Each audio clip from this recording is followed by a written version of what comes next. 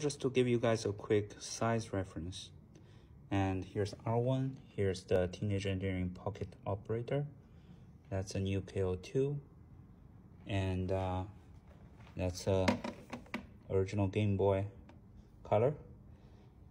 And this is my old project. Oh, sorry, this is my old project, Raven H.